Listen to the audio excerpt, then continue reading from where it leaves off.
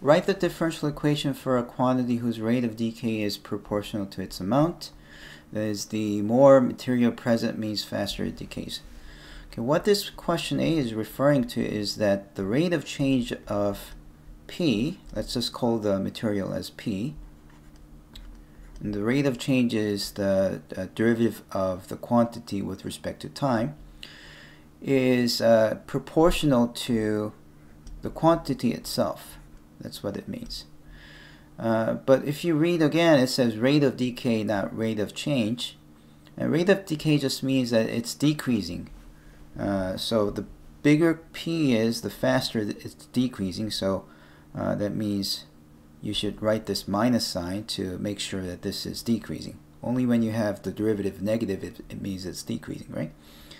So this is what the translation of the sentence in A becomes if you write it in math notation. But whenever you have a proportionality statement, you can rewrite this as an equation by using a proportionality constant. We're going to call that K. Okay, or just dP over dt equals to negative kp, where K is proportionality constant. Okay, so we're just going to call it that. And part B says solve the differential equation by separating the variables. What does that mean? Well, you can first multiply dt both sides, and you get negative kp times dt, and then you divide both sides by p, so that pp cancels, and what you get is dp over p equals to negative k dt.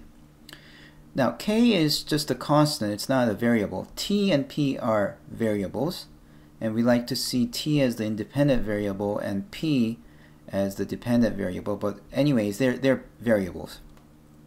And that means we've successfully made t only appear on the right side and p only appear on the left side, so we've separated the variables. And once you separated the variables, the nice thing is you can just integrate both sides, and that solves the differential equation. That's how you solve a separable differential equation. This is a common example of a separable differential equation. Now note that if you integrate 1 over p, that gives you log of p, right?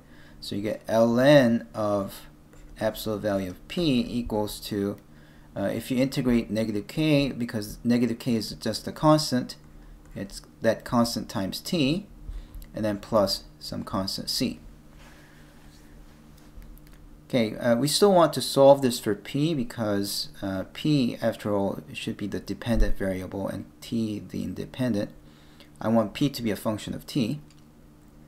So we exponentiate this to get rid of ln, and we get p absolute value equals to e to the negative kt. And another thing I want to do is that if you have addition of exponents, that's same as multiplication of two exponentiated expressions. So it's like this, and therefore p would be like plus or minus e to the c e to the negative kt, and it's customary to just call this as c.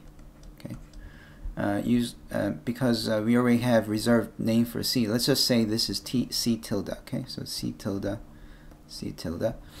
and then we're just going to call this as c, so that p is equal to some constant times e to the negative kt. That's the general solution for the above differential equation. Okay, where is this differential equation used for? Well, it's used a lot in natural sciences, in chemistry, or when you try to measure the age of some sample.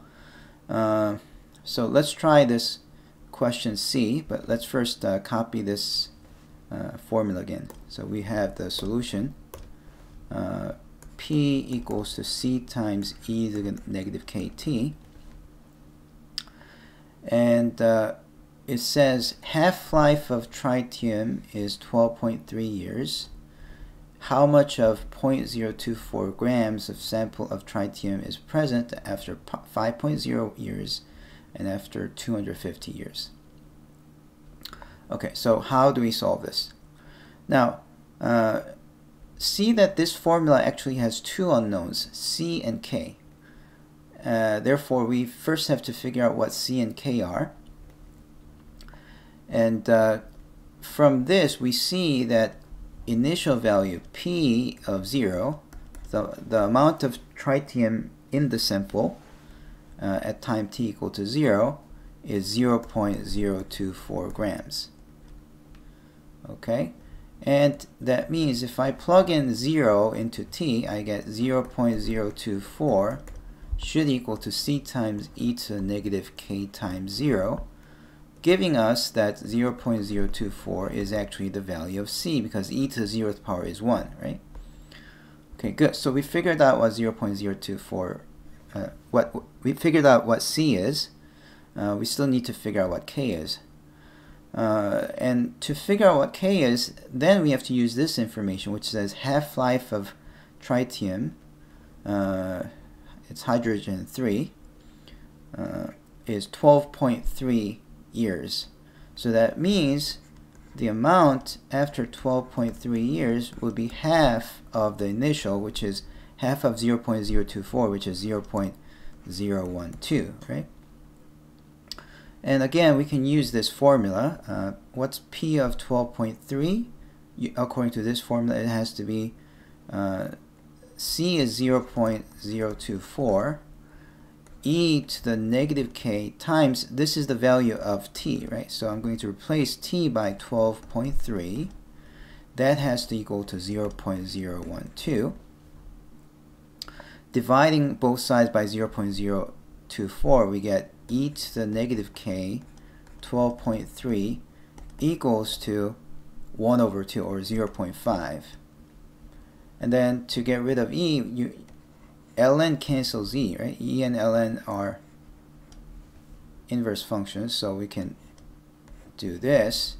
And then finally, dividing by 12.3, we get that k has to be ln of 0.5 divided by negative 12.3. Okay, I will need a calculator at this point, so I'm going to use an online calculator called Desmos. So let's see, we need the ln of 0.5 divided by negative 12.3, and this is the value. Okay, let's copy that, place it in here. Okay, so that's the value that we just figured out. Okay, let me make it bigger so it's easier for you to see.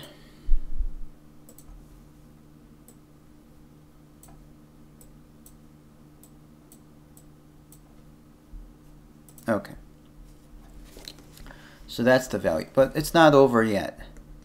All we did was we were able to figure out what k is. Now, with the values that we've found, we have to figure out what the amount of tritium is after 5 years and 250 years. So let's copy this again. Let's see. Should be this number. So what is our P? P is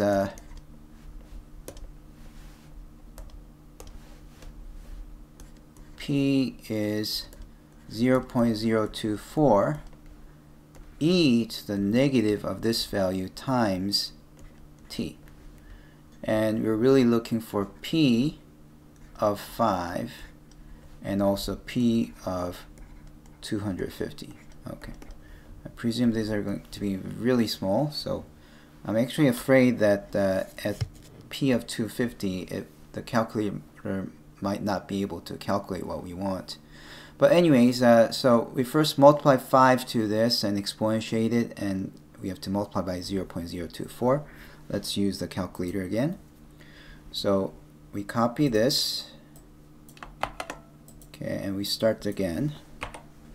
We need 0.024 times exponential function of negative of this value times 5. Okay, that's not too bad. This is the amount that we get.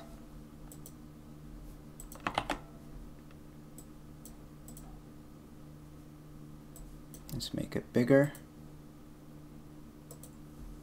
Okay. So that's the first answer, and now go back and change this to 250. And oh, okay, so it did give us some value. That's nice. And here is what we get.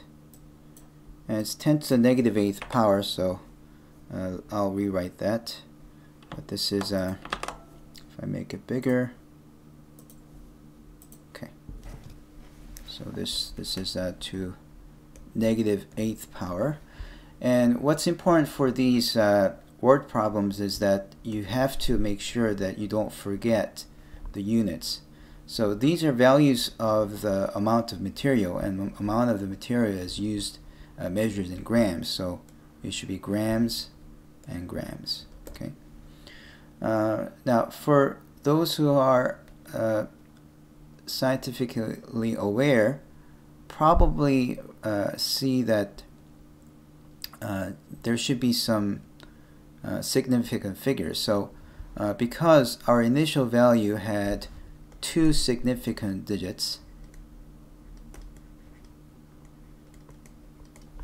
that means things over here really doesn't matter. So you can really just say 0.018 grams because it's an approximation, and things in here really doesn't it is not to be trusted after 1/8, because that's just 2 sig figures. And same thing over here. 1.8 is all you can trust, and this is somewhat not so trustable, so it should be 1.8 times 10 to the negative 8 grams. So that would be another way to write down the answer.